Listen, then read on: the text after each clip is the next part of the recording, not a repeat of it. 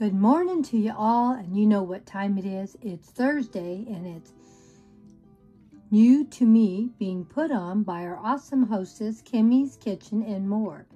Oh yeah, she's a great creator, and please go check her out. This comes up every Thursday. You can put it up anytime on Thursday you'd like. You can share anything you want as long as it's new to me. It really doesn't matter what it is.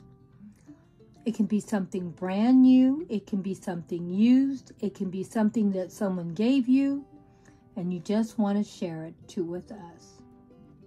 Kimmy's an awesome friend, as you can tell. She joins in with all kinds of different challenges out there. So please go over and check out Kimmy's channel and see what budget meal she put together for under $5. Tea Tuesday she joins in with all the time and shares her Temu hauls with us, and Mass Monday, and she is always doing something and has awesome friends, and she shares her happy meal with us too. Well, let's go see what Grandma got this week for New to Me. Well, this is what I got this week. This came from Amazon, and it is a large print, stress-free, easy coloring and framing coloring book.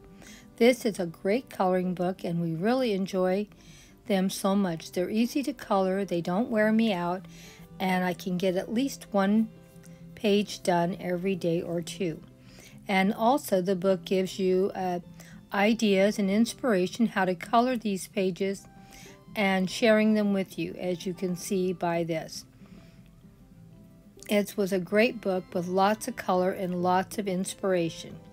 Please think about maybe getting one of these. These are really easy to color, and that's important, just to find something to enjoy and easy. And then, as you can see, they have the beautiful flowers, the umbrellas, and it sort of reminds me that it's getting to be winter time soon, and we'll have to get the umbrellas out and start enjoying cooler weather. We only have August, September left to go. We've already got through July.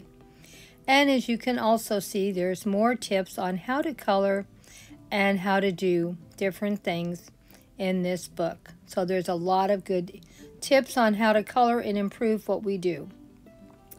And I'm going to also share with you some other tips when I do my coloring next week.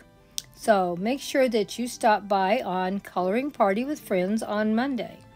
We're going to share more about this coloring book.